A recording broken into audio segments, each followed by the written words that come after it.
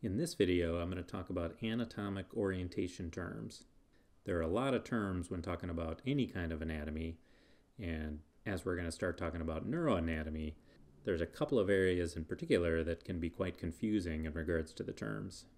There are basically two systems of anatomic orientation terms in common use, and a few of these terms have synonyms, which can cause a lot of confusion. Most neural structures were first named in quadruped vertebrates, which means animals with spines that walk on four legs. So the standard anatomic orientation terms were used for their names. As an example, we're going to take a rat, and here we have a rat standing on its four legs, and this is the standard anatomic position of a rat. In this position, the entire central nervous system is basically horizontal. And to back up for a second, the central nervous system is mainly the brain and the spinal cord, and the brain has three main parts: the cerebrum, the brainstem, and the cerebellum. The cerebrum is attached to one end of the brainstem, the spinal cord is attached to the other end of the brainstem, and the cerebellum is attached to the back of the brainstem. The front of the horizontal cerebrum points toward the nose. Behind the horizontal cerebrum is the horizontal brainstem, and on top of the brainstem is the cerebellum. Behind the brainstem is the horizontal spinal cord, the end of which points toward the tail. So in the rat, in its standard anatomic position, the term rostral means toward the nose or forward. The term caudal means toward the tail or backwards. The term dorsal means up or toward the back, and the term ventral means down or toward the belly. For example, the cerebrum here is rostral to the brainstem because the cerebrum is in the direction of the nose from the brainstem. The spinal cord is caudal to the brainstem because it's in the direction of the tail in relation to the brainstem. The cerebellum is dorsal to the brainstem because it's up from the brainstem. And the brainstem is ventral to the cerebellum because it's down from the cerebellum. A couple of other terms that are sometimes used are cranial, which refers to the skull, and cephalad, which refers to the head. And these terms are basically synonymous with rostral when you're talking about the rest of the body, but it gets very confusing when you're talking about structures inside the skull and the head. Here's our rat, and we're looking at it face on, or directly at the front of the rat, and we've drawn an imaginary vertical plane through the rat that separates the right and the left half. Now, any horizontal line that goes through this plane is called a midline, and this is a very common term referring to the midline of an entire organism or of a particular structure. Medial means something toward the midline, whereas lateral means something away from the midline. For example, the nose is medial to the whiskers. It's toward the midline from the whiskers, and the whiskers are lateral to the nose. Next are the terms proximal and distal. Proximal means toward the center of the body, and distal means away from the center of the body. And particularly when you're talking about limbs, these are very useful because the limbs can be in different positions, but the terms proximal and distal will always hold. For example, the hip is proximal to the toes, and the toes are distal from the hip. Next up are the terms ipsilateral and contralateral. Ipsilateral means on the same side of the body, and contralateral means on the opposite side of the body. For example, the left forelimb here is ipsilateral to the left hind limb, whereas the left forelimb and the right forelimb are contralateral from each other. They're on opposite sides of the body.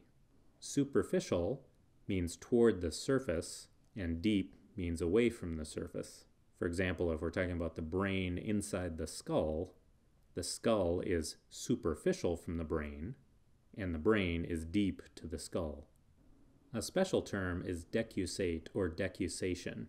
Decussate is the verb, and decussation is the noun, and we use this term when we're talking about a bundle of axons in the central nervous system crossing the midline, either from right to left or vice versa.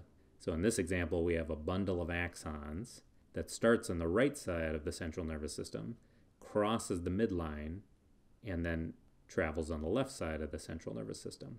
And that area where it crosses the midline is called the decussation. And many pathways in the nervous system decussate or cross from one side to the other.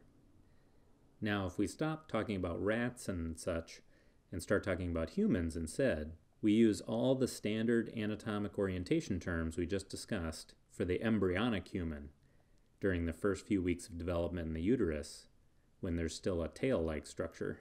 So here we're looking from the side at a human embryo, and the term rostral would refer toward where the nose is going to be at the front of the face. The term caudal will refer toward the end of the tail, and ventral and dorsal are the same, ventral toward the front and dorsal toward the back. After the embryonic stage, however, the standard anatomic position of a human is not down on all fours horizontal, but is standing upright vertical with the arms down and the face and the palms pointing forward. Now you can still use the standard anatomic position terms, and some people do, although you can end up with some confusion for structures in the head and the legs. So in this standard anatomic position for human, rostral would be up, caudal would be down, and medial and lateral would be the same. But as we get into the head, things get a bit more confusing. Most of the head is oriented horizontally, like in the rat. So here we're looking from the side at the brain, and this top part is the cerebrum. And the cerebrum is still oriented horizontally. So just like in the rat, the term rostral will mean forward, the term caudal will mean backward, the term dorsal will mean up, and the term ventral will mean down in the cerebrum. However, the brainstem, the cerebellum, the spinal cord, and the rest of the body are oriented vertically, so that in these structures, rostral means up, caudal means down, ventral means forward, and dorsal means backwards.